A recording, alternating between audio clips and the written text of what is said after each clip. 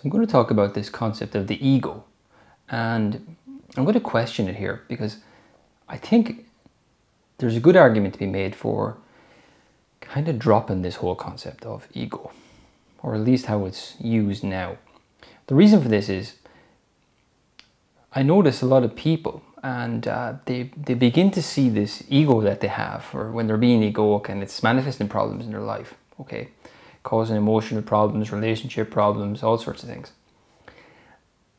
And there's this idea out there of, you have to drop your ego, get rid of your ego, kill your ego even, transcend it, all these different things.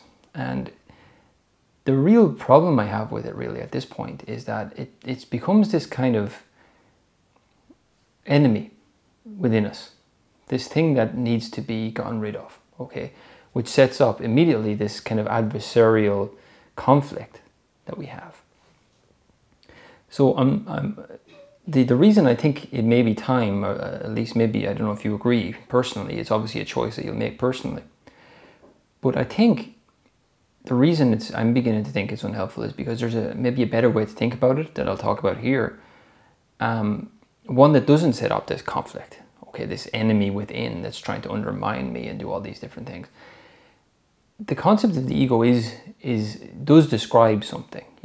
People often refer to it as the separated self, or the belief in being a separate me and thinking egoically all about my own self-interest, for instance, right?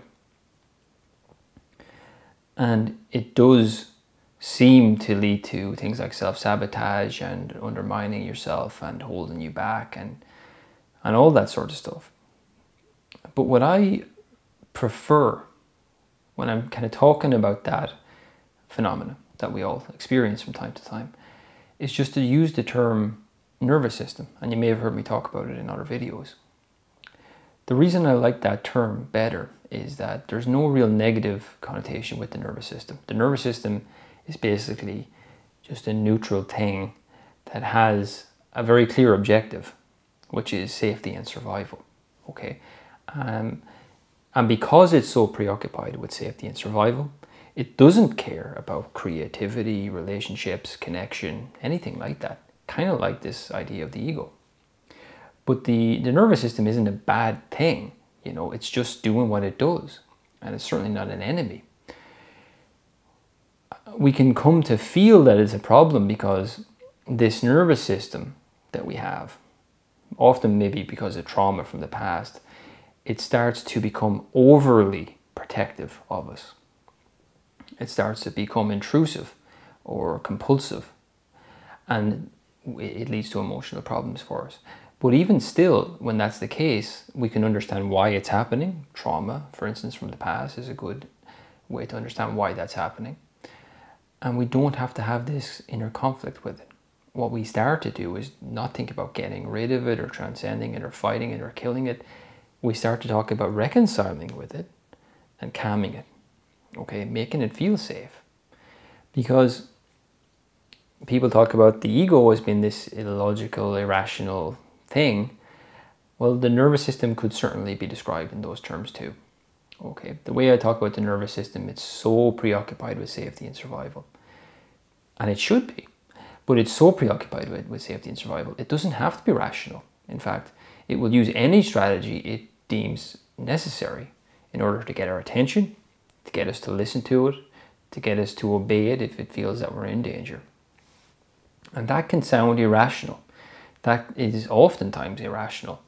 It's often quite childish. It's often all those bad things we don't like to think of ourselves as being, okay? But it is understandable.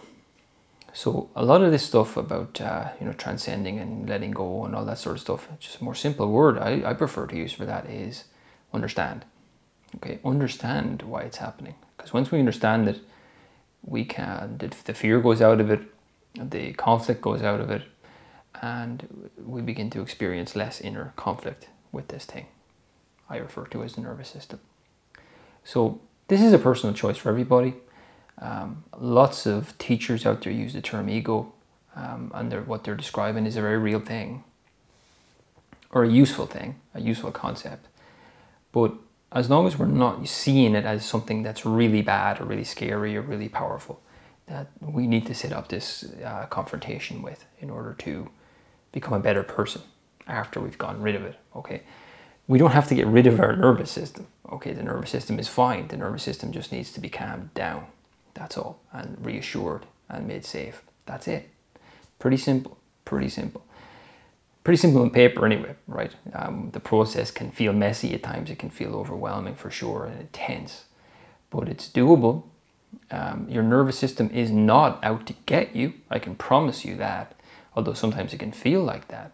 It's really not out to get you. Once your nervous system realizes there is no real danger here, I can afford to relax. Once it really understands that in the body and it feels that, it does relax, and it doesn't do any of those self-sabotaging things or send signals of danger when it doesn't need to anymore.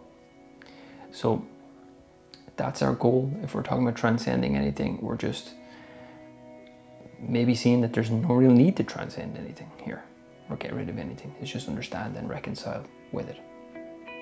I'll leave that with you. Hopefully that's food for thought, guys, and thanks so much for joining me here. And I'll see you in the next video. Bye for now.